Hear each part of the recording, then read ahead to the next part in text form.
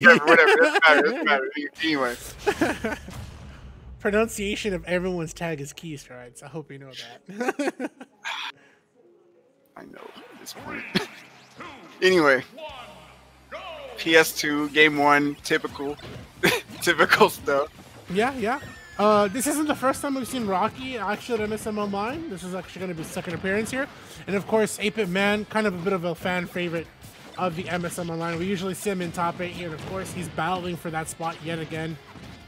Honestly, I'm going to be real with you all. I feel like this matchup is even, but I can't even put it into full words why it's even. But I just think Rob's ability to kind of have a really great opportunity to zone Pacman out better than Pacman can zone Rob, like so, oh my God. is a good demonstration of why this matchup is possibly even or in Pacman's favor. I'm sorry, Rob's Even with favor. the weak laser, you died. I think it was just because he was right in the blast zone too, to where if you didn't get touched in that spot, you just died. So that was just a really good snipe from 8Bitman. Yeah. But yeah, I agree. Like, not only can Rob edgeguard pretty well, he also has good projectiles that can deal with the hydrant. I think the fully charged laser even goes through the hydrant itself. Like, if he stays on the other side of it. Yeah. Oh, nice finish, though. Yep. And it was weird too because I didn't see the water box actually push him away from the hydrant. So that was kind of strange. And that's kind of one of those things that Rob does have against Pacman's specific projectile that is the hydrant, is he's able to knock it down pretty easily. This is going to be a nice setup here on the platform. No tech into an upper. A second one. 8Bitman is on flames right now. Yeah, good thing he knows how to DI that up here because you don't want to die super early. But nice tech chase here. Send him from one corner of the stage to the next. Okay. That's the thing, ladies and gentlemen. Teching online is really, really difficult to do on timing. Yeah. It's one of the things that can get people to die even earlier than usual, but you always gotta be ready for it. Okay. Speaking of dying earlier than usual here, 8Bitman was the one holding a lead, and Rocke is slowly coming back. Good Zera drop setup here, but unfortunately the last hit of the bell is going to stun 8Bitman and keep him on the left side. Tough trade here for 8Bitman because he's able to get the fire hydrant out. Takes back neutral, takes back center stage. This man is making all the right plays into this grab, into the down throw. Does he get the up air? Yes, he does. Yeah.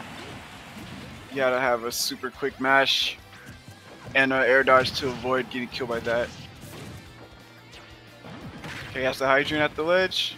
Nope, 8Bitman's gonna get that easy get up attack. Okay, he's gonna do it with the bell. Yeah, good for 8Bitman. That was a really good idea with the down smash to cover roll, but he just barely mistimed it. I think if he charged it a little bit longer, would have got it. And 8Bitman waited for that last second of opportunity to actually go for the get up.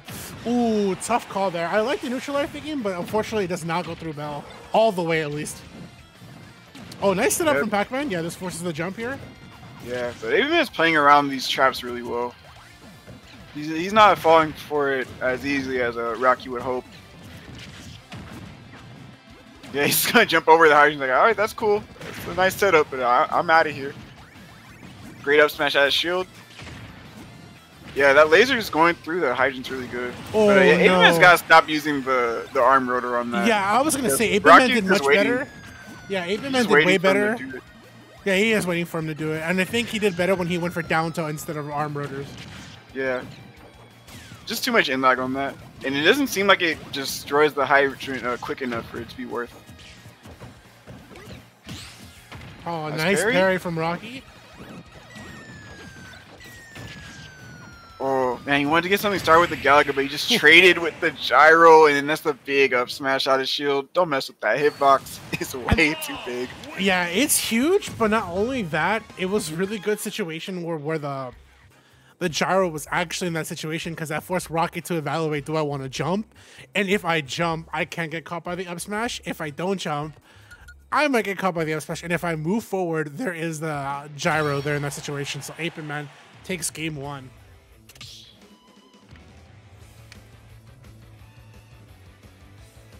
Yeah, pretty solid game 1 for 8Bitman. He just looks really keen to a lot of these Pacman traps.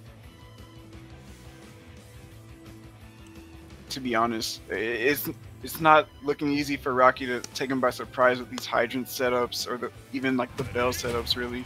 Yeah, and even then, when you look at the voting here for everybody who cast their vote on, if you guys are watching the VOD back at home and you want to participate live, Twitch.tv/2G Gaming. You already know. But the votes here have 65% 8Bitman will take the set with Rocke out of 35.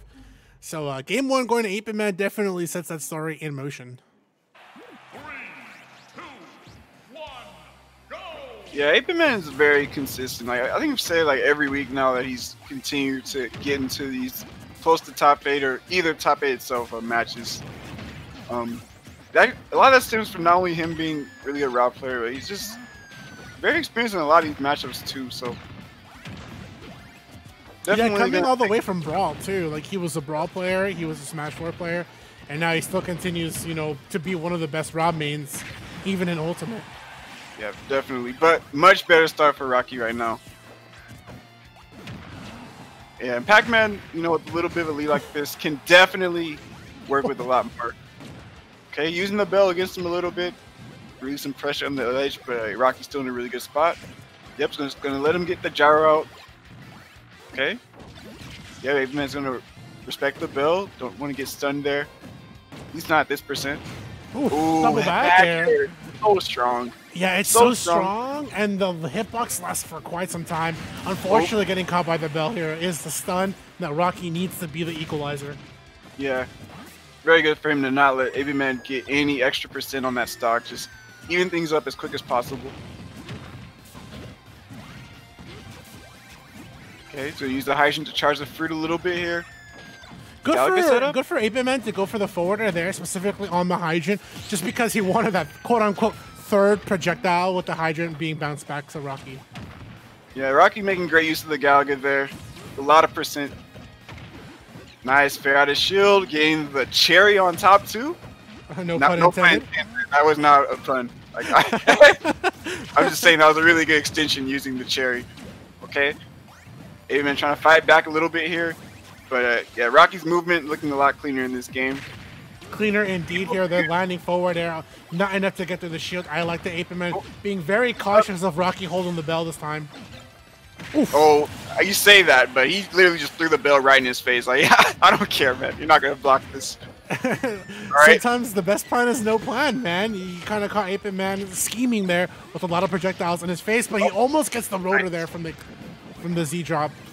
Good awareness from Rocke. He saw what 8Bitman was going for there. Okay. Yep, keep using the Hydrant at the ledge.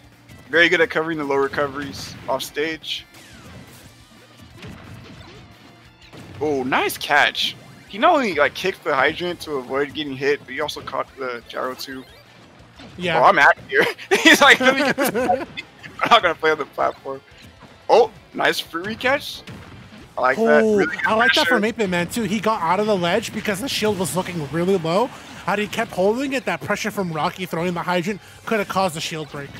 Yeah, that was actually really good for 8Bitman to get out of that situation. And even get the stock for it. There's the bell though, doesn't get the stun. A little bit greedy on that forward smash. Ooh, okay. Opportunity to get a snipe is gonna go low. Oh no, he just got down there for free, man. 8Bitman will never miss that 2-frame. Oh, I don't even think that was a 2-frame, really. No, he just had all the time in the world to just spike him. That's why hitbox is huge.